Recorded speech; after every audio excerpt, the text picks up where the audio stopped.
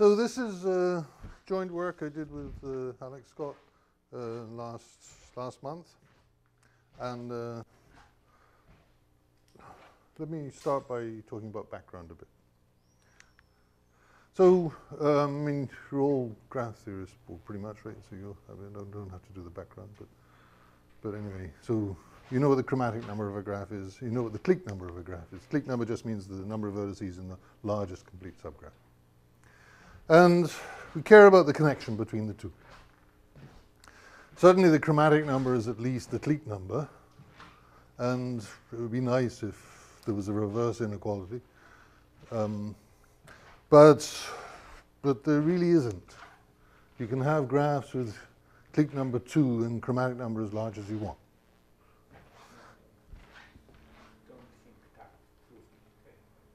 Yeah, I think so. This is the theorem you were telling me. Sorry. No. I'm not talking about girth. Not girth. No, just clique number 2 and chromatic number as large as you want. It really isn't true, but on the other hand, it would be nice if it were true, and people put some effort into repairing it. I mean, how can we? What do we have to do to make there be some connection between omega and chi? A hole means, so the most obvious graph where the chromatic number is bigger than the clique number is an odd cycle. The chromatic number is 3 and the clique number is 2, except not a triangle. For a triangle, the chromatic number is 3 and the clique number is 3. But odd cycles of length bigger than 3 have a chromatic number bigger than clique number. And that's a hole. Well, I'm doing induced subgraphs. A hole means an induced subgraph of a graph which is an odd cycle of length, which is a cycle of length bigger than 3. And I'm only going to care about odd holes. And an anti-hole is just the same thing in the complement graph, or the complement of this thing in your graph. If you exclude both holes and odd anti-holes, then you do get a connection. They're equal. And that was a famous problem of Bearish for a long time. We solved it in 2006. So that's nice, that's done. But it's such a nice problem, it's a pity to stop. I mean, can we milk a bit more out of it? So if I give you a graph, if all I care about is induced subgraphs, and I give you a graph and I tell you its chromatic number is bigger than its clique number, then you can deduce it's got an odd hole or it's got an odd anti-hole, and that's all you can deduce, because maybe it is an odd hole or an odd anti-hole. There's nothing else to say, if all you know is that its chromatic number is bigger than its clique number. But what if I tell you its chromatic number is much bigger than its clique number? What if I tell you its chromatic number is much bigger than its clique number? Maybe now you can prove something better than just that it's got an odd hole or an odd antihole. And it's a conjecture of Gyarfas that in that case you can prove it's got an odd hole. That's this. If you don't have any odd holes and the clique number is bounded, then the chromatic number is also bounded. And that was, when was it, 85? There were actually several conjectures of this form, mostly by Gyarfas, I think all by Gyarfas, that if you have a graph with bounded clique number and huge chromatic number, then it must contain this, or it must contain that, or it must contain the other. So there's a conjecture, for any tree, it must contain, that tree is an induced subgraph. There's a conjecture that it must contain a hole of length at least n as an induced. Maybe I'll write them down, because I might come back to them. So for every tree,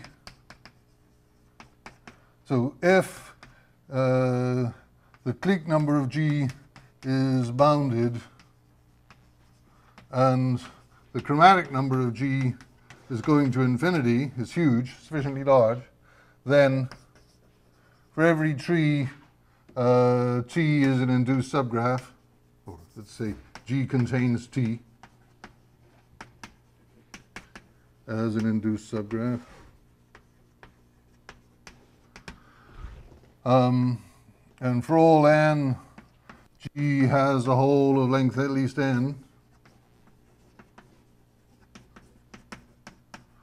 And and G has an odd hole, and that's the conjecture I put on the slide. And even more generally, that for all n, G has an odd hole of length at least n.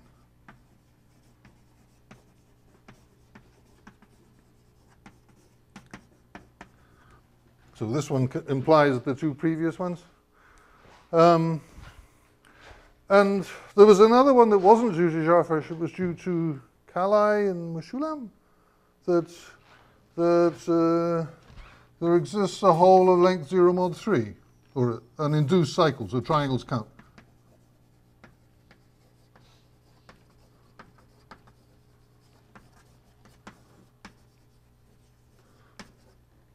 This one's done.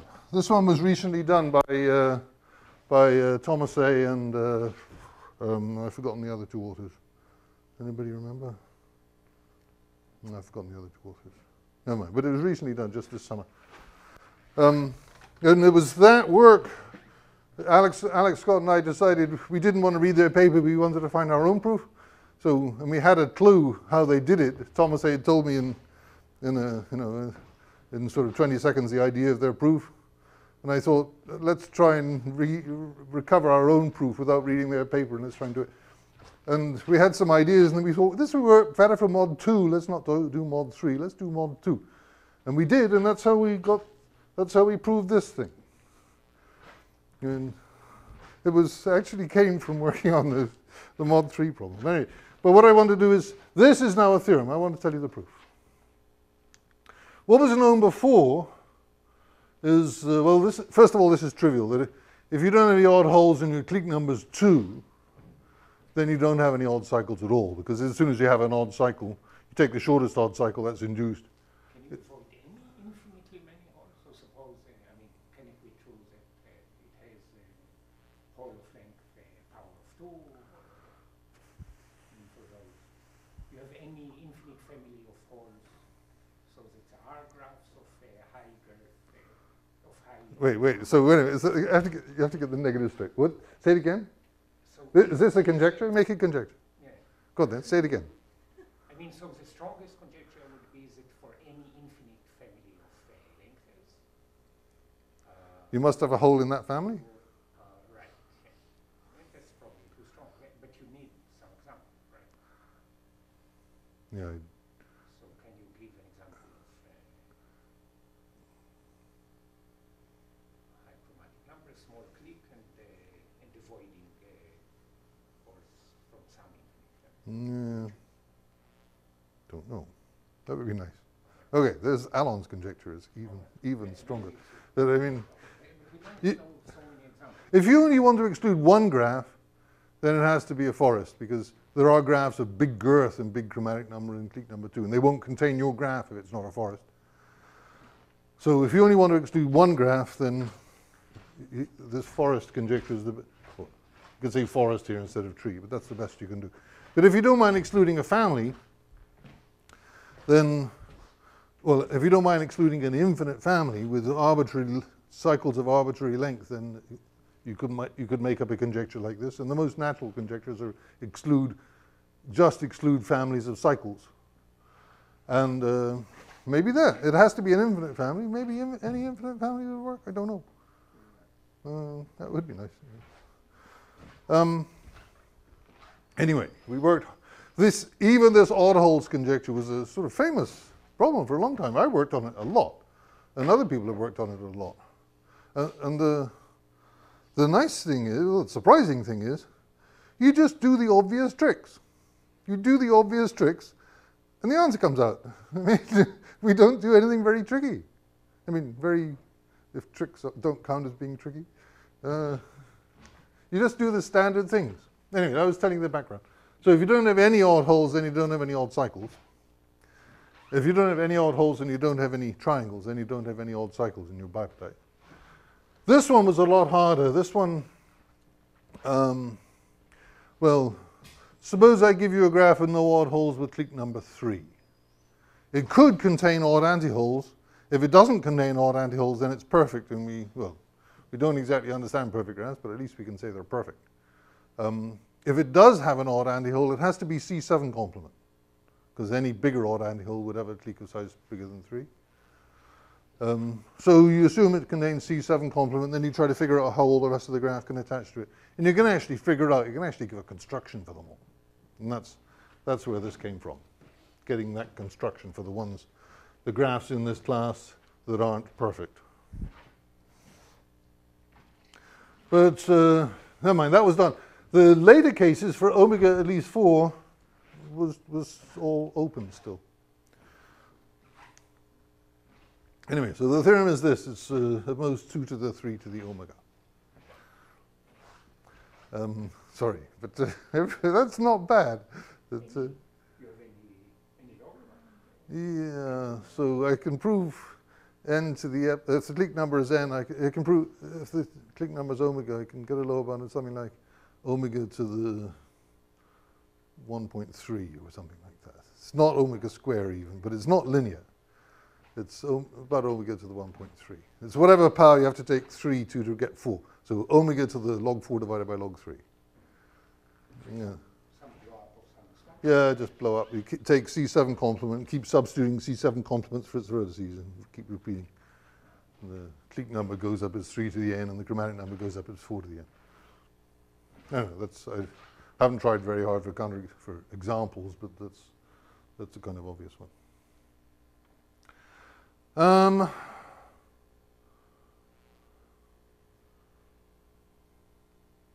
So yeah, I want to actually show you the proof.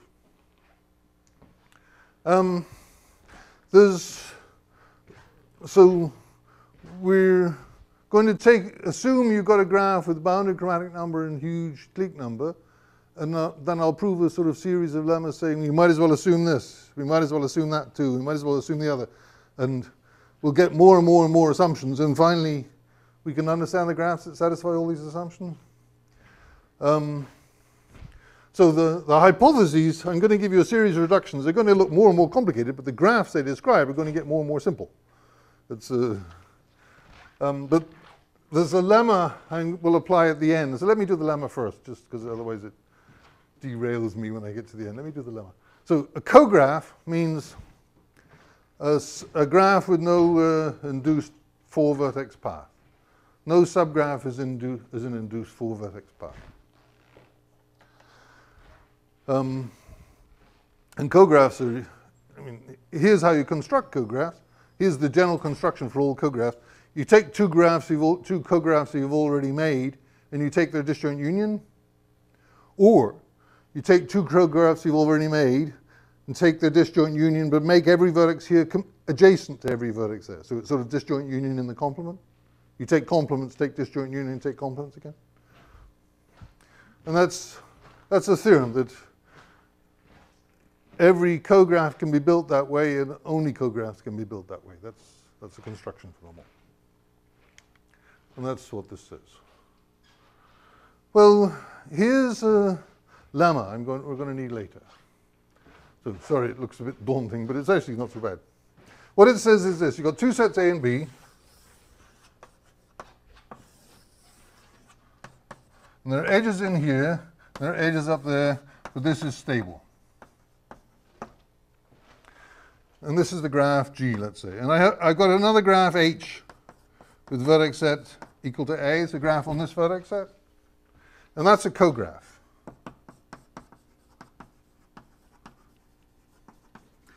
Now, the graph G has the property that for every two vertices here, there might be paths like this.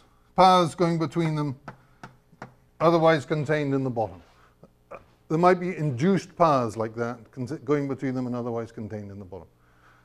So the first property is either all such paths are even or all such paths are odd. Yes? What's meant by a stable graph? Independent, no edges.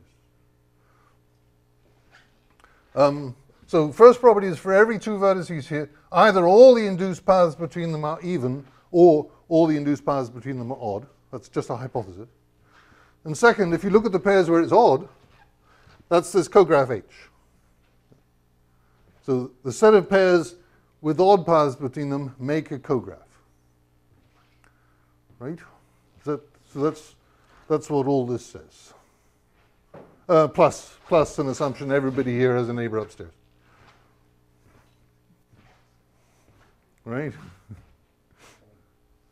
worried because you said that the properties will become more and more complicated. No, this one is too nasty to put at the end of the talk. By the end of the talk, you're ready for easy stuff. So let me explain this one at the start. So then the conclusion is you can partition this into two sets so that every maximum clique meets both halves. Every clique of maximum size in G. There might not be any cliques in here of size omega G. G is this entire graph. Right? But if there are any cliques of size omega G in here, they meet both halves. The proof's easy. I'll show you the proof. And it's just you do induction on the cograph. It's either disconnected or its complement's disconnected. So once again, let's pick one case. Let's look at the cograph and let's assume let's say all these pairs are odd pairs. All these pairs between left and right are odd pairs. So whenever I take an induced path from here to there, it has odd lengths. The even case is similar. It's just so what happens now? There might be people down here. Well, everybody down here has a neighbor up top. Nobody has a neighbor both left and right, because that would already be an even induced path from left to right, and they're supposed to be all odd pairs. So there are some people down the bottom with neighbors on the left, some people down the bottom with neighbors on the right, but they don't overlap. It's nice. You get a natural partition of the bottom into two sets. But there could be edges between left and right, so they're not totally independent. It's just now. Well, I could apply induction to this bit and say I can find a two-coloring of the maximum cliques in there.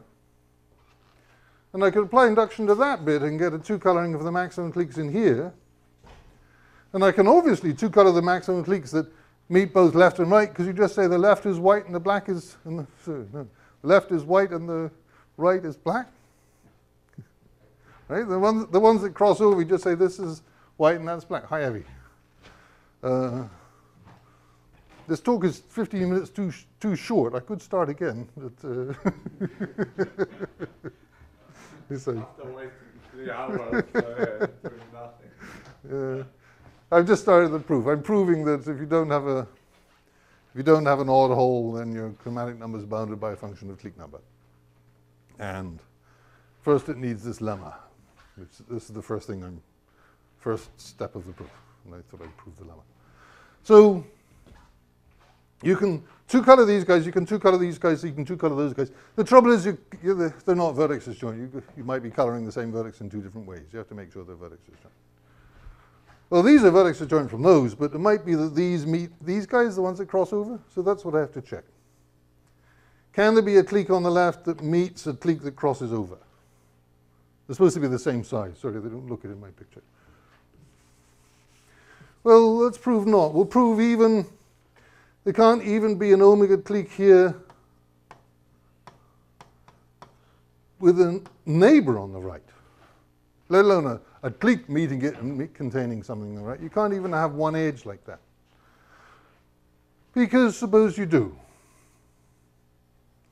Well, let's look at his neighbors here. Let's look at all his neighbors. And choose a neighbor for him up there. Now, for all the people over here he didn't cover, there are some people over there that he didn't cover, because this was already a maximum size clique. If he's adjacent to everybody, that would be a clique of size omega plus 1. So there are people here. Look at their neighbors upstairs. Now, take a vertex there, take its neighbor here, go to one of these, go to that, go up. That's a path of 4 edges. And these paths are supposed to be odd. Not, unfortunately, a contradiction, because it might not be induced. It's the induced paths that have to be odd. But how could it not be induced? This vertex doesn't have any neighbors over there. This vertex doesn't have any neighbors there or there. The only thing that might be wrong is that this vertex might be adjacent to that vertex. So all of these are adjacent to all of those. Or else you get an even path. Well, that means if I tick a vertex here, it can't be adjacent to all of those as well, or else I've got a clique of size omega plus 1. So everybody there's got a neighbor and a non-neighbor. Oh, all right, nearly there. Choose a vertex here with as many neighbors down the bottom as possible. And he's still got a non-neighbor. And choose somebody else that covers that. He can't have covered all the first people's neighbors because he had as many neighbors as possible. So he's got a non-neighbor there. And what have I just discovered? I just discovered two vertices with an edge and an edge and a non-edge and a non-edge. And an edge here. So that's a 3-vertex induced path, which means that this is an odd pair. But it's also got a 2-vertex induced path. There's a vertex here, and it's an even pair. Contradiction. Right? So it's a nice, easy little, it's quite pretty. And the other case, when you break the cograph into the, such that all the pairs across are even, it's just the same. Just this same level of difficulty. Anyway, let's postpone that. We'll come back. Now, here's what we want to do. I've got a graph with no odd hole, and I want to prove its chromatic number is only that. You can make it look better if you do induction. We'll do induction on omega. So suppose the result's true for graphs with chromatic number less than our graph. Suppose that they're all colorable with n colors. Every graph with no odd hole with chromatic number, with clique number less than the clique number of our graph can be n colored. And then we'll prove our graph can be 48 n cubed colored. And if you can prove that and you do work out what the induction gives you, it proves this for you. It looks a bit worse than This looks worse than that? you need n cubed. That's what the 3 up in the exponent is. Yeah, so if it would have been n cubed without the 48, it would be, right? What would be? It would give you 2 to the 3 to the... Well, it depends. Where does the 2 come from? I mean, actually, the truth is it's at most, what you prove is that chi of G is at most 1/8 of that. And then by induction, then the induction goes through. You cube it and you get 1 over 256 or something, and it's big enough to cancel out this 48. And fortunately, the base case is true with 1/8. So that's what we want to prove. We're going to do this induction. Now, here's a thing you can do, first standard trick. You might as well assume the graph's connected.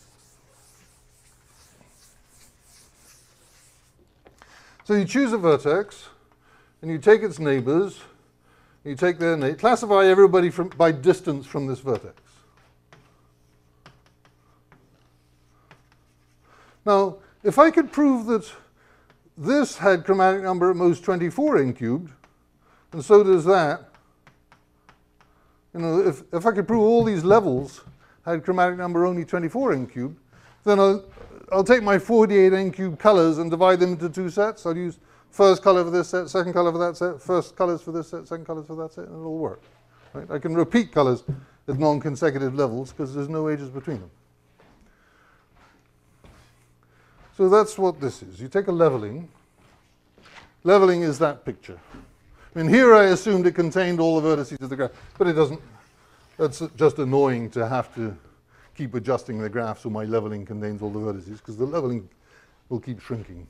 So let's just say it's a sequence of subsets where everybody's got a neighbor in the previous set, but there's no edges that jump further than that. And there's one vertex at the start. And then we're going to prove that given such a leveling in the graph with no odd holes, the levels have chromatic number at most 24 n cubed. Yeah?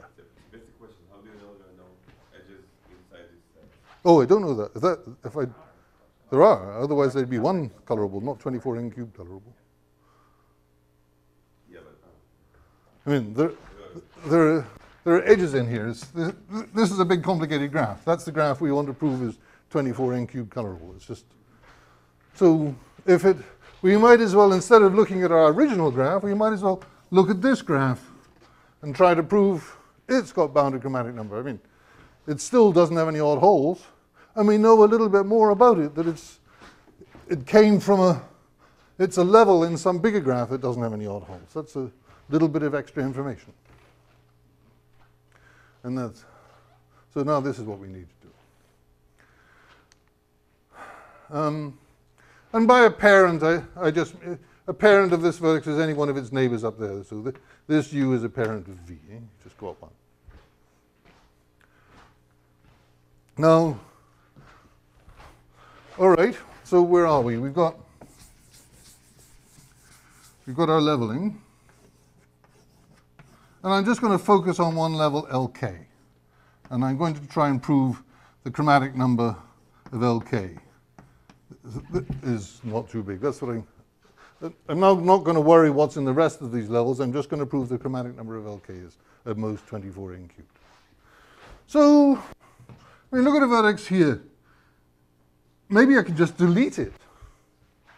If I could just delete it, I'd win by induction on something. Let's do induction on the total number of vertices or something. And what stops me deleting it? I mean, it must mean if I delete it, that somebody here won't have any parents anymore. Yeah, if I could delete it and still everybody on the next level had a parent, then I might as well delete it. Right? So you've got this single parent property that everybody has a child that he's the only parent of. Right? In every level, except the bottom level, of course, everybody has some child that he's the only parent of. He can have other children with many parents, but there's at least one that relies on him.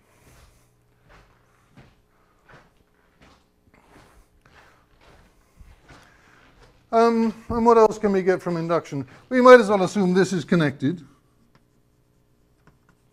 Because if it's not connected, just pick a component and throw the rest away.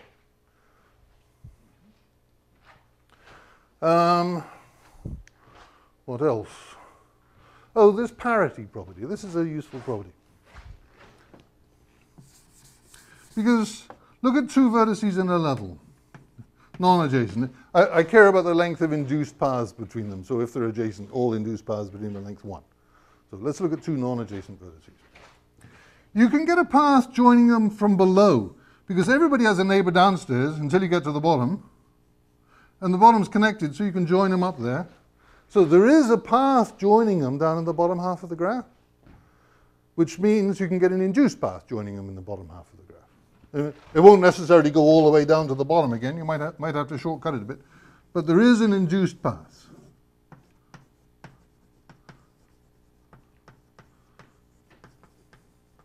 Now look at any path joining them up in the top. If I take any induced path joining them in the top, then its union with this thing in the bottom is a hole. So it must be even. There aren't any odd holes. That's the hypothesis. So that means every path here has the same parity as that fixed path on the bottom.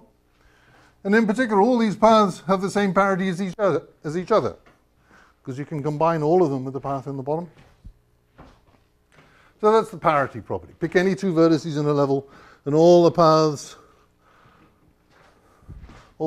above them in this picture. I don't know if I should call that above or below. I mean, it's definitely lower, right? If you're doing it, because that's the start. This direction is definitely lower, but I guess it counts as above. Let me say above and below. That way I won't confuse myself. So that's the parity property. And so we might as well assume them. You've got the single parent property, you've got the parity property, and we're going to prove the same consequence. Might as well throw them in as hypotheses. And I don't need, we assume the bottom is connected in order to prove the parity property, but I don't need to maintain that the bottom is connected. We can forget that again now. I mean, if I can shrink it some more, then it might not stay connected anymore. But we can assume this. The nice thing about these statements is they're hereditary. If I throw away some vertices, you still have these properties.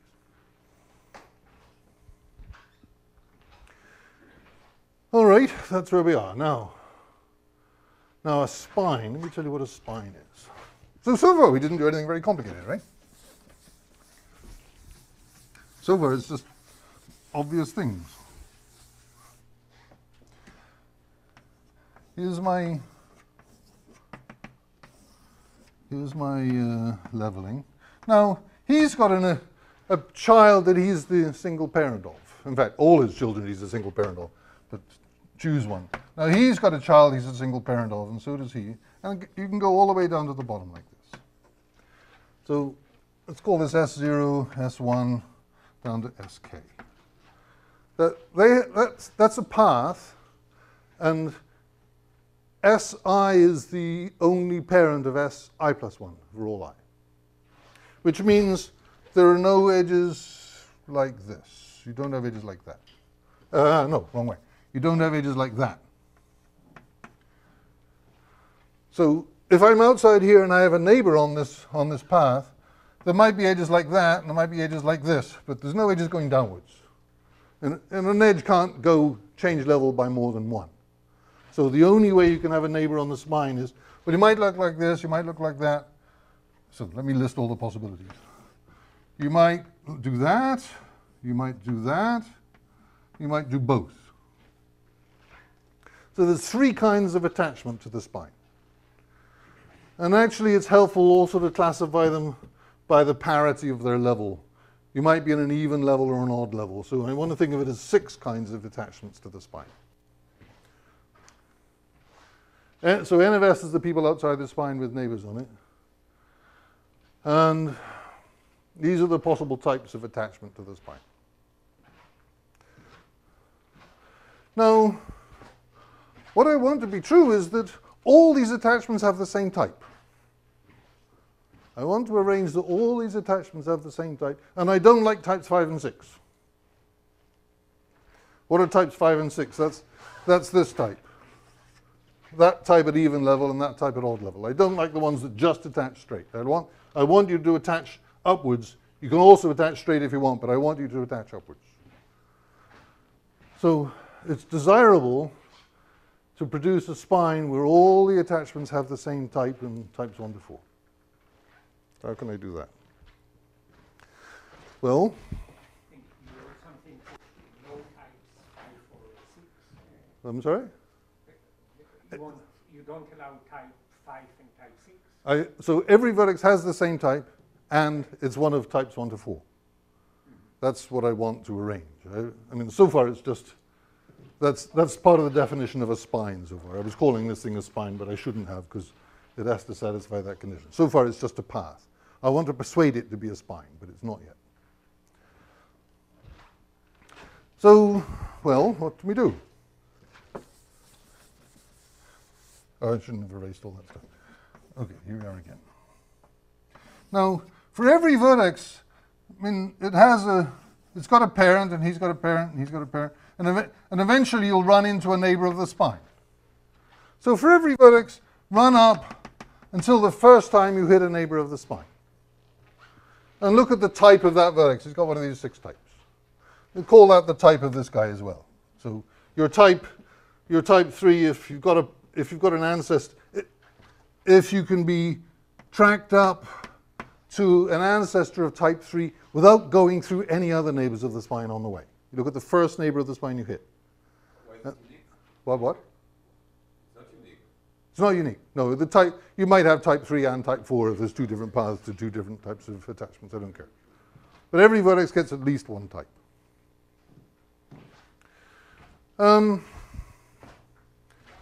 Well, so look at the people down here of type 1. I mean, everybody at the bottom is one of these 6 types. If I could prove that people of any given type have chromatic number 4n cubed, then stick them all together, that's my 24n cubed. So I want to prove that for any given type, the people down here of type X have chromatic number at most 4n cubed. That's going to be the next goal. Assuming that the spine exists. Not yet. So if I could prove, and so far this is just a path where everybody is the unique parent of the next guy. And that allows me to define 6 types of vertices down here. And I'd like to prove that each of these types has chromatic number at most 4 n cubed. If I could prove that, that would give me a total of 24 n cubed for the bottom, and that would be fine. I mean, I thought that part of the type is the parity of the level. We'll get there. We'll get there. We didn't do that yet. I'm about to arrange it. Wait. So let's fix a type and look at the people just of type X. I mean, why is he type X? And maybe he's a neighbor of the spine already, or if he's not, then he's got parents of type X. And they've got parents of type X. Everybody keeps having parents of type X until they get to be neighbors of the spine. So say he's a neighbor of the spine of type X, but some of them might keep going. Whatever. But for everyone of type X, you can trace them up via type X vertices until you get to a neighbor of the spine. So just focus on those subsets. That's another leveling. And in that leveling, all the attachments to the spine do have the same type, because you're only keeping the people of type X, except cheated. And part of the definition of a leveling is everyone's got a neighbor in the next level. Well, these guys do, but what about the people that actually have neighbors on the spine? I mean, if I'm adjacent to that, well, I still have a neighbor in the next level. If I'm adjacent to both, I have a neighbor in the next level.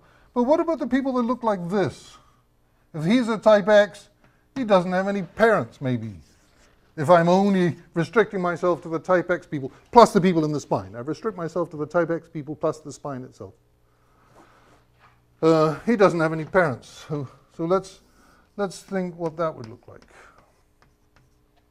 So now we're just looking at type 5 or type 6 vertices. So type 5, let's say. So then some vertices attach straight out, and they only do it at even gaps, but it's not going to matter here. Some vertices attach straight out, and those are the only people that attach to the spine. Well, take the spine and go, move it up 1. And then it's a leveling again. Everybody's got the neighbor in the next level up. Not cheating. Looks like cheating, but it's not. So you can always arrange, you've got type, there is a spine and it's types 1 to 4. What did you do? You just shift everyone in the spine up 1 level. And then all these people that didn't have parents, suddenly they do have parents again. And it doesn't mess anything else up.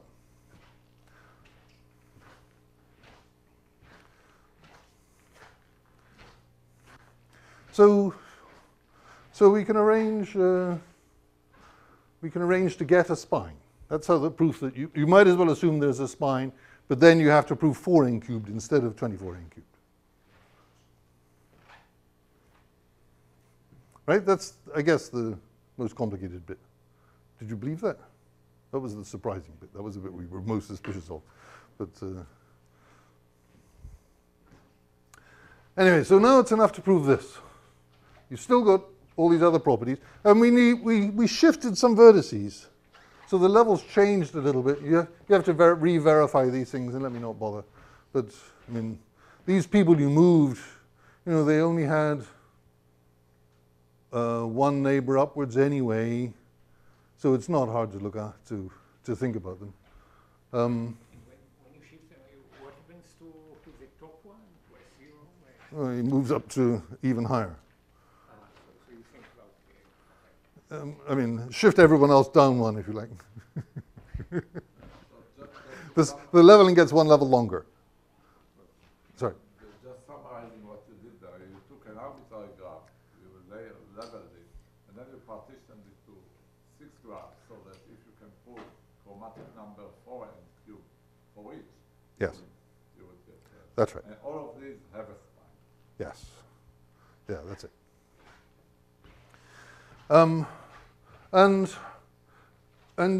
And these properties that we had before still hold. You have to check you haven't messed them up by types 5 or 6 when you shifted the spine up 1 notch, but it works. Let me not bother. Now, another hypothesis I could throw in: the parent rule. whenever you've got two edges, whenever you've got two adjacent vertices in a level, they've got the same parents. The parents are exactly the same. So for every two adjacent vertices in the level, they've got the same parents.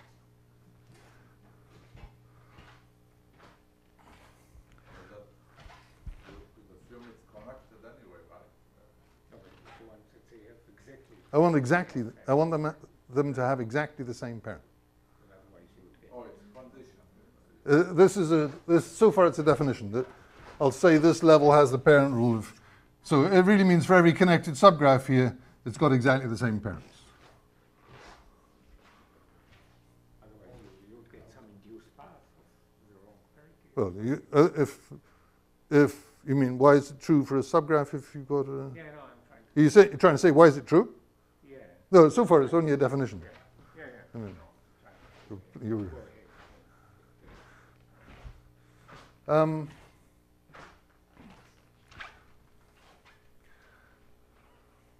So here's a theorem, that if you satisfy everything we said so far, then you do satisfy the parent rule. Let me prove it.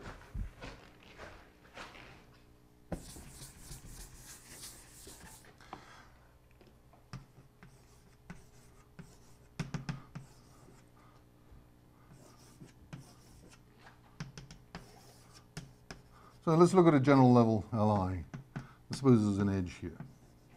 And there's this, I'm still assuming the spine exists, right? Yeah, this is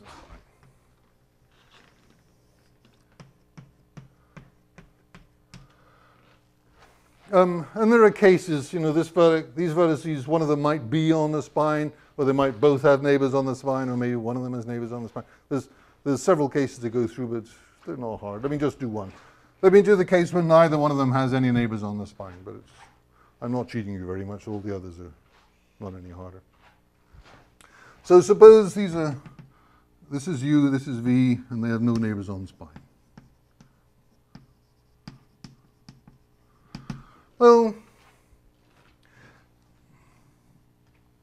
he's got a parent. He's got a parent. He's got a parent. You can keep going up until you hit a neighbor of the spine. And you go up until you might get someone of, depending what pattern you're doing, you might be doing this pattern, you might be doing that pattern, you might be doing this pattern. There's three possibilities. The second one is not allowed. Oh, the second one's not allowed. Yeah, thank you. Yeah. So you might be doing that. So, but they're all the same. I mean, so let's call this is case 1 and this is case 2. So go up from here until I hit a neighbor of the spine, and then connect to the spine and come down again. That's an induced path, because this was my first neighbor of the spine that I hit. So that's an induced path.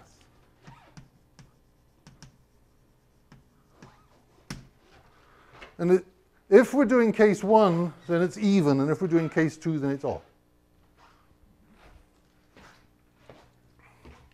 So this whole thing, let's call this P.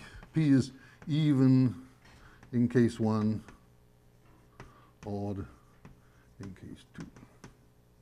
So the point is you go up as many times as you come down, but in case 2 you do a horizontal edge as well. Well, and I'm assuming I is at most k minus 2. There's still 2 levels below. So that means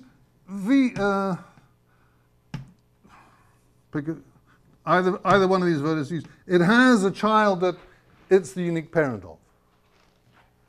Also, he has a child that he's unique parent of, namely him. So in particular, that's not an edge and that's not an edge. And you can, from both of them, you can keep on going down until you get to make it connected up. Have I got LK connected? Well, no, I don't even need that. Don't need it. Just go down to here. Stop. Now remember,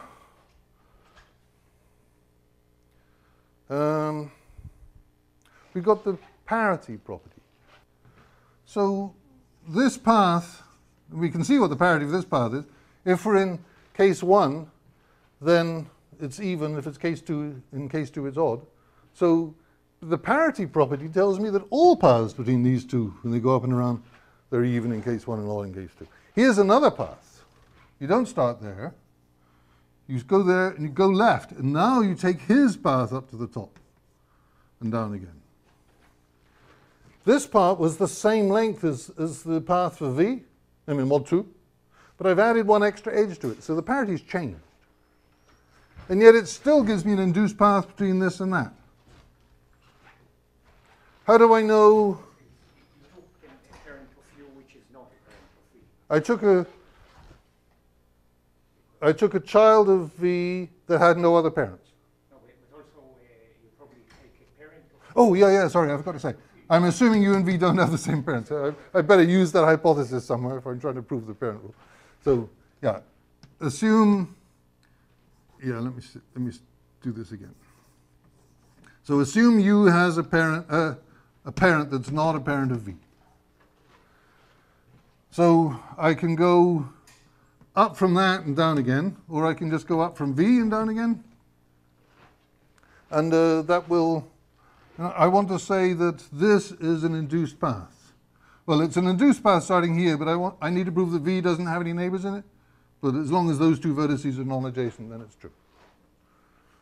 And that's the parent rule, that any two vertices have the same parents.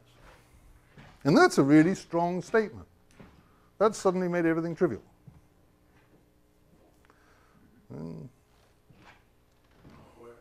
This followed because otherwise there would be an odd height. Yes, because at some time ago we used to be able to complete these through the bottom before we deleted stuff from the bottom, and could have used that path to make an odd hole. You can't say anything about the bottom to that? Well, not going to need to. I mean, the argument doesn't really. I mean, I needed that. Let's see, what did I need? I mean, we didn't have the parent rule for pairs of vertices in the bottom. We just had it for there. So if I'm already in the second to bottom thing, I can't do this trick of going down one. It wouldn't work. And you can try and fiddle it some other way, but there's a cheap fix. So let me show you the cheap fix.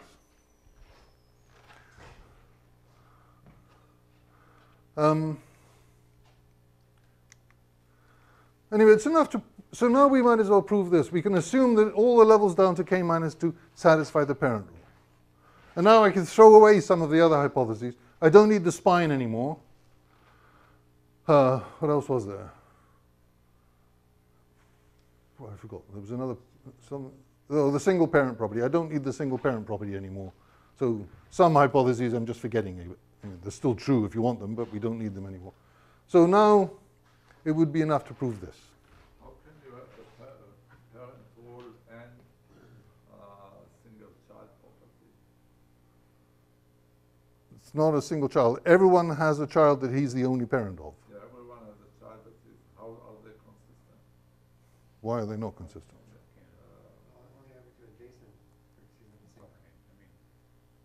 Yeah, so look at the connected component. Let's look at the connected level. I'm just wondering how it looks. I'm not saying it's inconsistent. Yeah. You just threw away this single parent property. And I'm just wondering whether if you kept it and had also the parent rule, you don't get some even nicer stuff. Well, I mean, here's a level, so there's a vertex. He has a child that he's the only parent of. And that child could be in a connected component, and they'd all have him as their only parent. That might happen.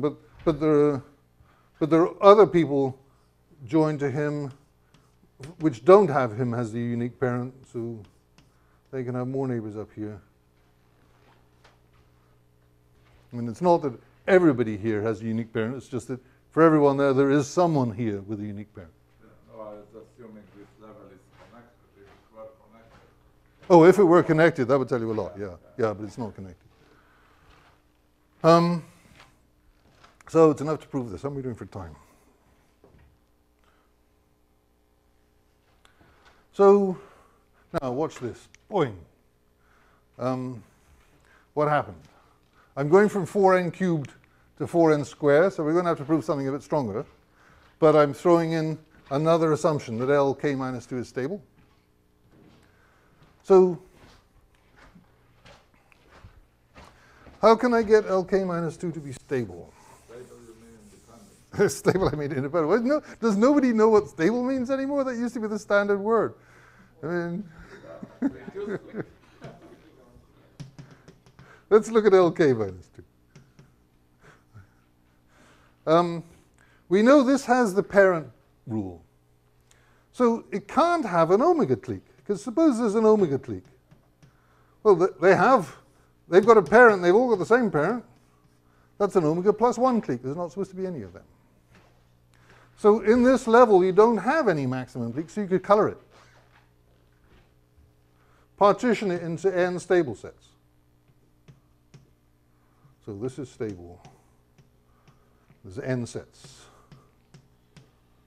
Right? And now just look at the grandchildren of each one of these sets. Just pick one of these sets and trace down who it leads you to. And that's another leveling with the Lk minus 2 level stable. So if you could prove for that this was colorable with 4n square colors, then there's n of these. It divides the bottom into n sets. That would be 4n cubed for the bottom. So we can assume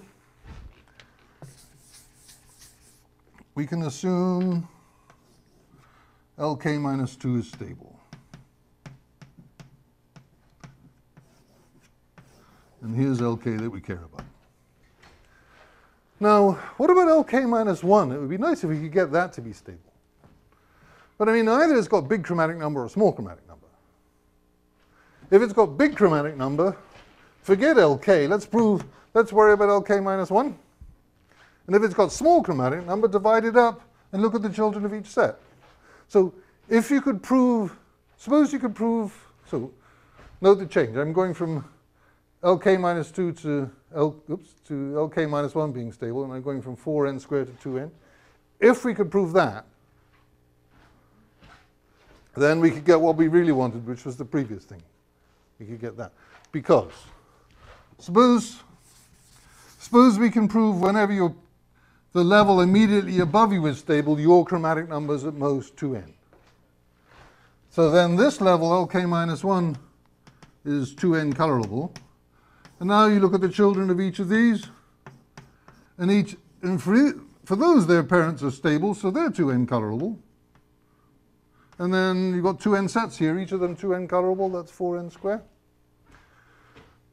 So if we could only prove this, then we'd be done, right?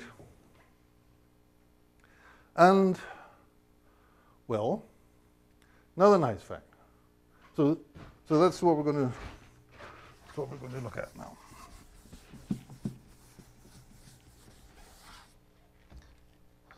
We got Lk minus 1 stable.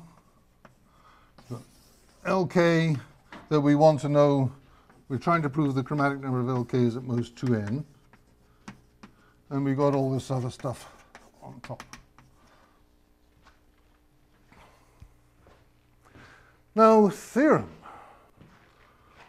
Well, not quite. For any two vertices here, there might be even paths between them and there might be odd paths between them, but there's not both because we still got the parity property. So you get some even pairs and some odd pairs. And let's call the graph of jumps the graph made by the odd pairs. Say two are adjacent in this graph if the paths between them are odd. And it's well defined because there certainly is a path between them. If all else fails, you just go way back to the top and down again. You can certainly get through. So say the graph of jumps is just, you say two of them are adjacent if there is an odd induced path between them in the top half of the graph. Theorem. Suppose you've got all the hypotheses we had in that. Then the graph of jumps is a cograph.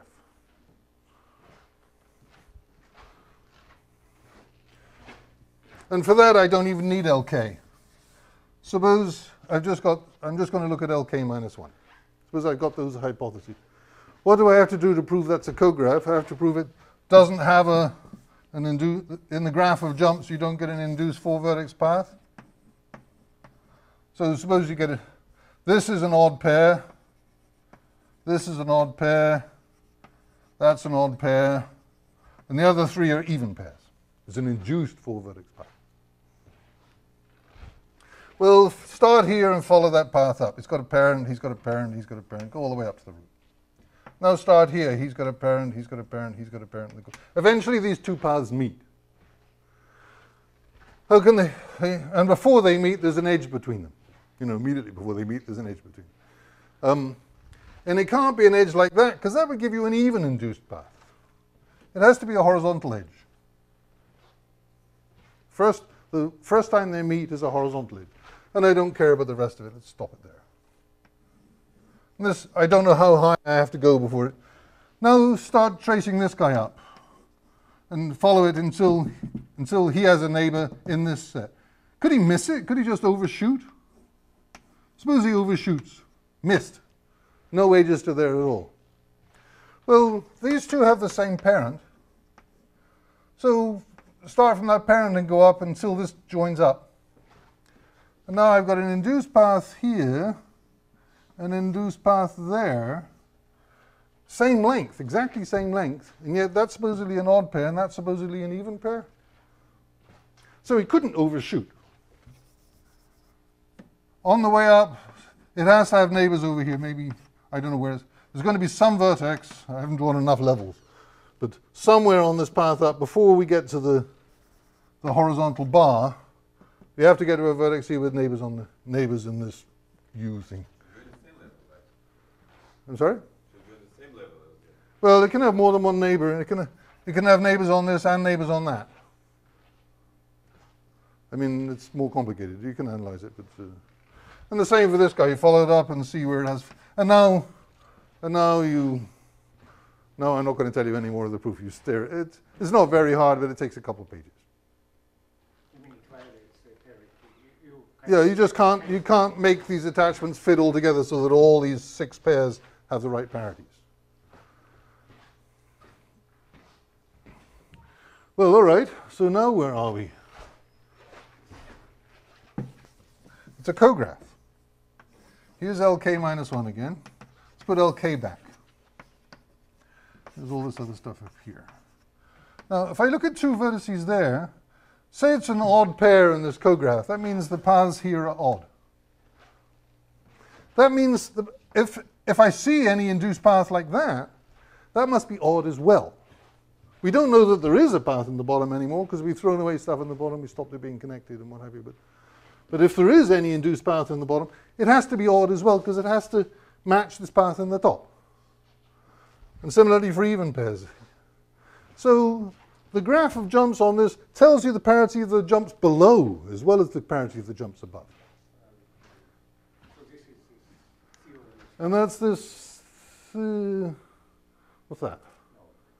That's, I'm just saying again what we need to prove. We've got the graph of jumps on this is a cograph. Remember this theorem.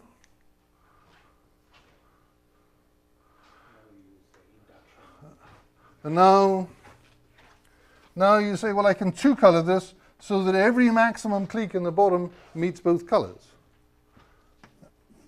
Consequently, in the left, there isn't any maximum clique, and I can n-color it. And on the right, there's no maximum clique, and I can n-color it, so I can 2n-color the bottom totally. So isn't that a nice proof? I mean, it's quite pretty. Several pretty steps. It's nothing very hard. I mean, that's surprising for such an old conjecture. I mean, if you compare that with the proof of the perfect graph theorem, which should have been prettier, because that's a nice natural conjecture, and this is horrible. The proof of the perfect graph conjecture is really a mess, and this one is sort of elegant. I quite like this proof. Anyway, all right, so that's the end of my talk. Thank you very much.